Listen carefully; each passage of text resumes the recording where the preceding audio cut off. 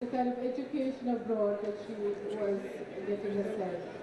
So she actually educated herself by paying for it herself, by writing articles, and in one of the chapters she has got bandages on her fingers because her fingers were sore and she was still typing on so that she could earn money to pay for her education.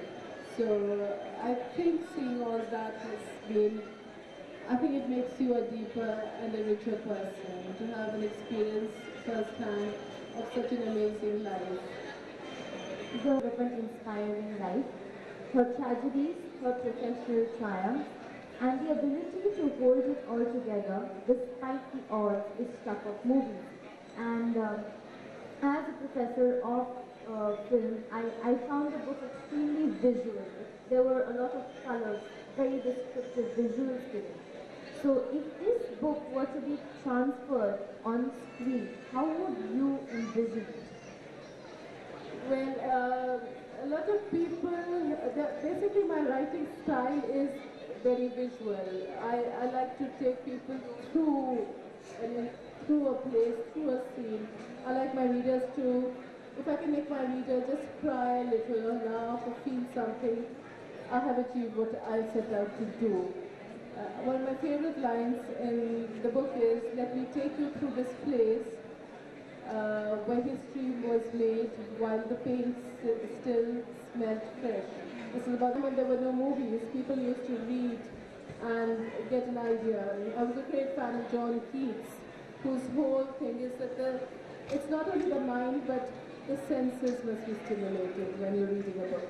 So, yes, it is very visual. I have already got an offer from the producers of Agnipath, and but they want to make a 12-part serial for a television channel. But I'm hoping that the first, I've declined that for the moment because I think before a serial for the television is made, her life should go onto the screen as a feature film.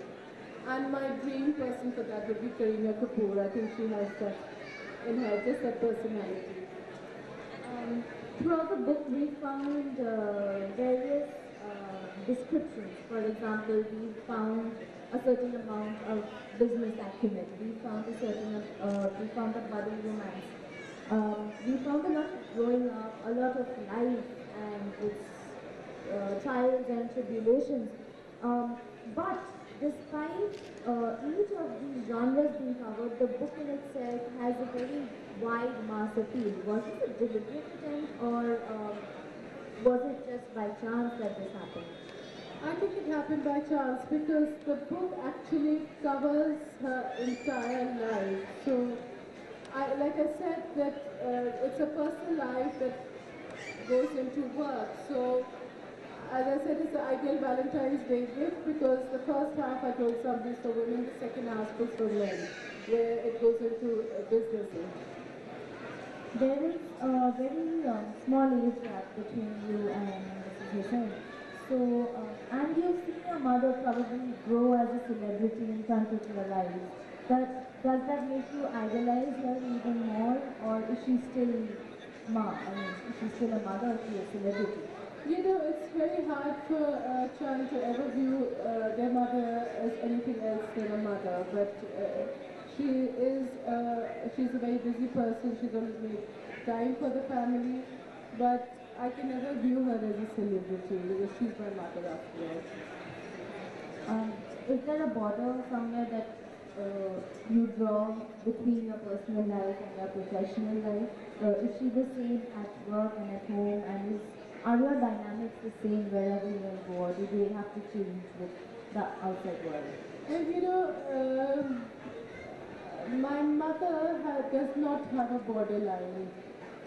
She is almost the same everywhere because she is working all the time. I think when she's going to sleep at night also, she's making one phone call to a factory to say something. In its completeness, would you care to elaborate on this singular line? Well, I think that the world is not necessarily a man's world, like they say. it's not a woman's world, it's just our world. So, this whole, basically the Indian woman today, I feel, is going through a lot of confusion in her own mind about emancipation. So, it's not necessary to fight a man the way, to compete with men in the way men are. I think women have so much more to celebrate. After all, if God chose a woman to have a child, it is because he viewed her somehow more sensitive and, I don't know the word for it.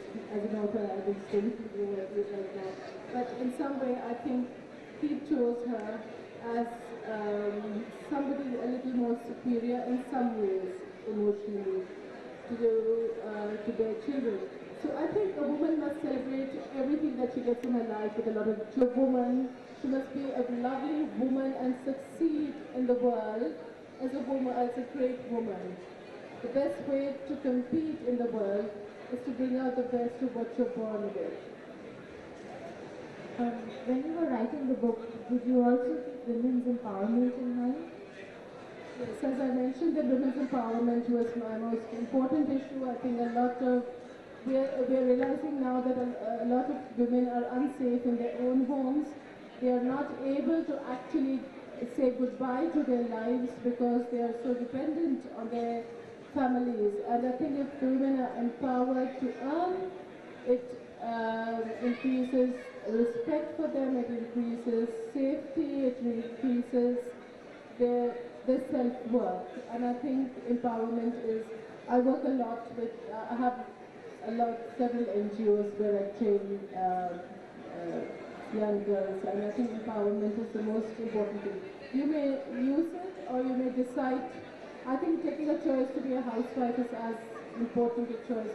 A woman can choose whatever she wants. She just must know that she has the ability to stand on her own feet if she needs to.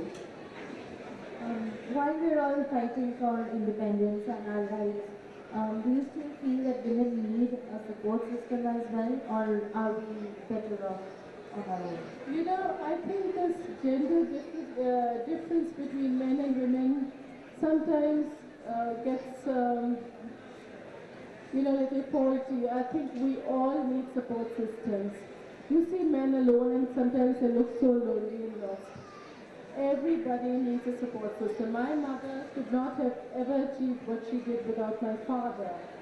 He helped her at every step. Like I've written in the book, he was the wind beneath her wings. He was literally the force that made her what she became. So I think, and as life becomes more modernized and more challenging and the pressures out there in the world are tougher, the support systems at home have to become stronger to give you that balance when you return. So that is why I think support systems are more important today than they ever were. Because without that balancing factor, taking the world outside is not going to be that easy for young people.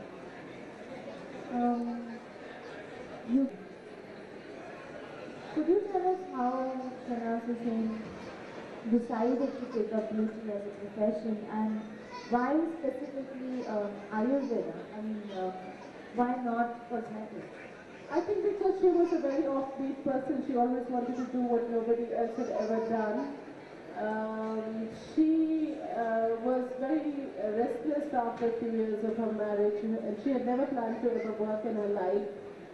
She tried interior decoration, she tried painting, she tried a whole lot of things, and then that's destiny meeting you. A gentleman called Afzal Naqvi, who's a very well-known journalist, met her and he said, Shahnaz, if you're so bored, take this address and go to this lady. She runs a beauty school. And he just gave her the address and walked away. And her life was never the same. And yes, Ayurveda, she had the courage at the time that Ayurveda was not considered, interesting to anybody at all. She took on Ayurveda, took it from grandma's chest, cupboards, and put it on the shelves of places like Selfridges in London and Gallery of Hayat in Paris. So to her goes the credit of pioneering you know, a complete domino effect in the Indian cosmetic industry.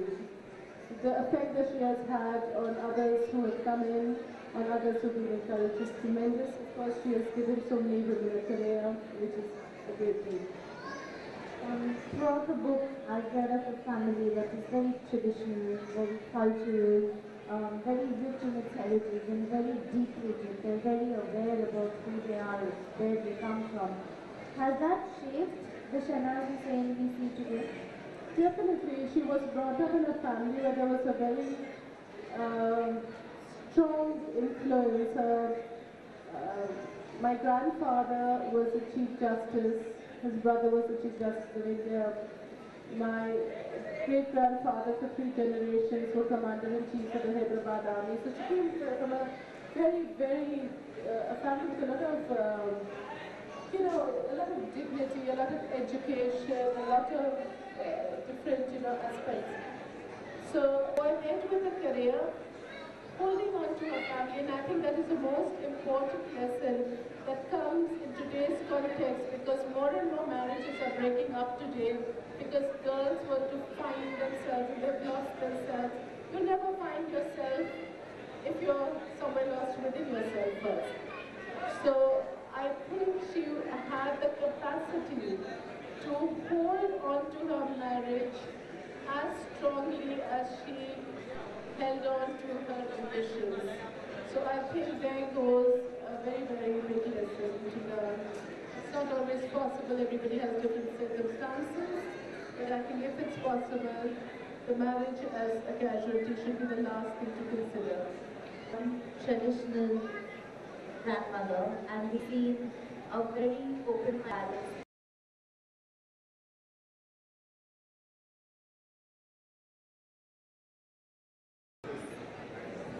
I think she got married at the age of 16 because of her traditional mother, who was petrified that her daughter was wild, because she said she tore open the windows of the curtains that had been put in the cars.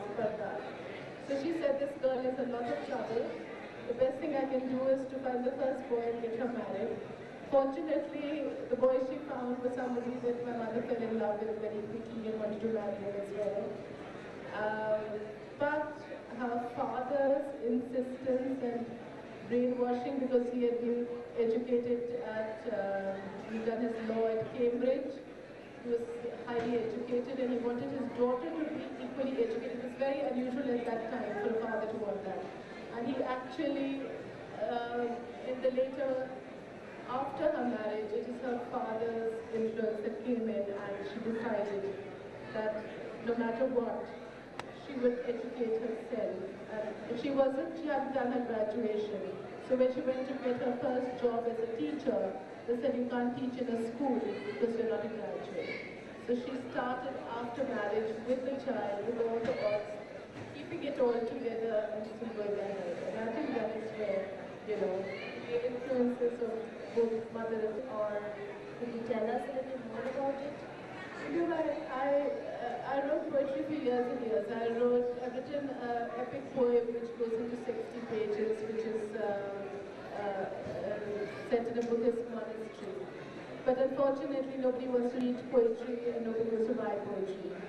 So that remains unpublished. But you know, there is a very strong mellifluous feeling in my book, and I think my love for poetry makes this book very special. The tonality of the book is very soft because of my love for poetry. No woman has ever achieved spiraling success without paying a price, and my mother struggled to balance the demands of her career and the home front. This sounds like a very difficult time that the whole family went through. Could you talk about this? As a mother has always said that any woman who says that she is able to handle everything perfectly and juggle it perfectly is not being, you know, somewhere truthful to her own life. We all do want to do that, but somewhere something does suffer. I think there were times that she did feel that her career was a greater pressure on herself than anything else. So definitely, I think if you do take your family along, a woman is still genetically conditioned, the way God made her, to feel more concerned. There's nothing she can do about it, about her family. So I think that a man can leave and come back and not ask himself that you can't do anything about the way a woman's mind is hardwired. And I think she remained always very concerned when she was traveling. So I think that's the condition. All right, that's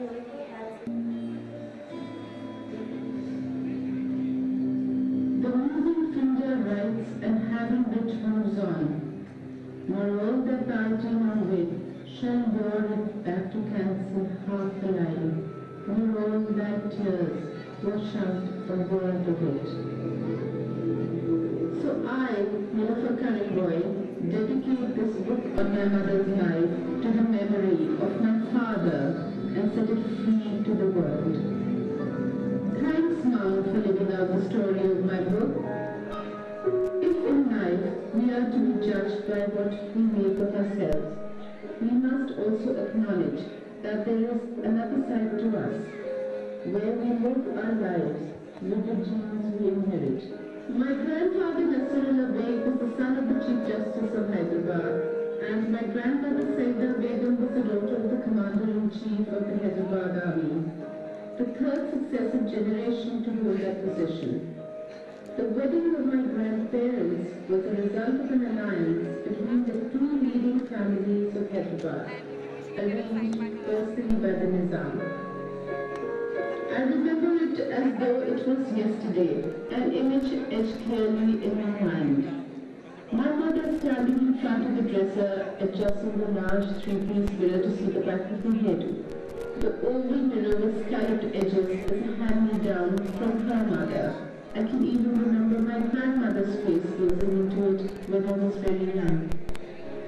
This is the story of my mother who was born a flame so bright that not all of life's storms could douse a single spark of her intensely free spirit. Every time a wave splashed on her, she rose again with an irrepressible energy.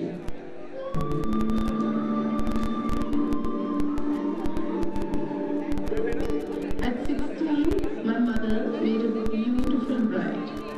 On her forehead, she wore her grandmother's tika like a blessing, a family heirloom that years later I wore on my wedding day too.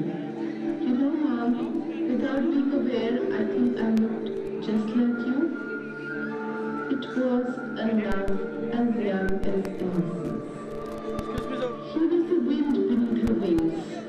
If she flew high, it was because often she got the